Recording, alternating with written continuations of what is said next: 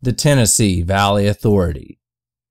During the 1930s, there were few regions of the country that were worse off than the region known as the Tennessee Valley.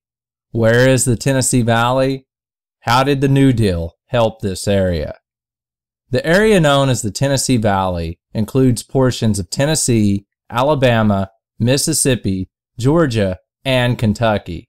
For years, this region was far behind the rest of the nation in many areas of life. Electricity, running water, sewers, and proper sanitation were all elements of our modern life that were sorely lacking in the Tennessee Valley during the 1930s. One of the major goals of many New Deal programs was to help modernize the South and improve living conditions in those states. The most notable of these New Deal programs became known as the Tennessee Valley Authority, or the TVA. The TVA's goal was to build hydroelectric dams throughout the area, which would bring electricity into thousands of homes. Eventually, the TVA would construct and maintain more than 30 hydroelectric dams that provided inexpensive power to millions of Southerners.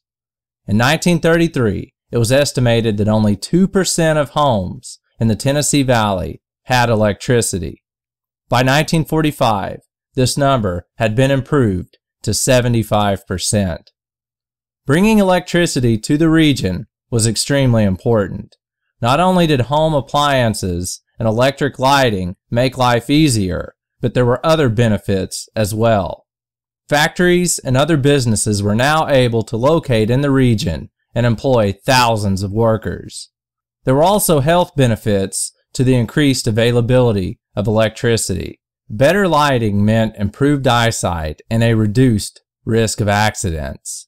Electric refrigerators allowed Southerners to keep food longer without it spoiling. This meant they could purchase food from the grocery store rather than depending on homegrown produce and dairy products. Electricity also meant that Southerners could purchase what the rest of the nation had been enjoying for the past decade or more: a radio. The radio proved very meaningful in the isolated Tennessee Valley region. It helped Southerners feel more connected to the rest of the nation. They could now listen to the same news and radio programs that people from New York to Los Angeles were listening to.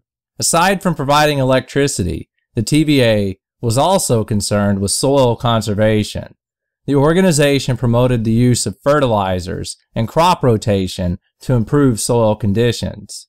The TVA also had programs to improve fish and wildlife habitats, control wildfires, and replant forests. The TVA was not always popular. The construction of the hydroelectric dams caused more than 15,000 families to lose their homes. The areas were flooded to make lakes and reservoirs. Also, many Southerners were suspicious of government officials. Therefore, the TVA had to recruit local citizens to speak to their neighbors about soil conservation techniques. Other New Deal programs were created to help fight diseases. Hookworm, pellagra, malaria, typhoid, and diphtheria had long plagued the South.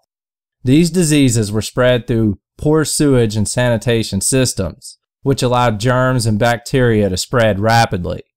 New sewer systems in major cities helped reduce the number of deaths caused by diphtheria and typhoid.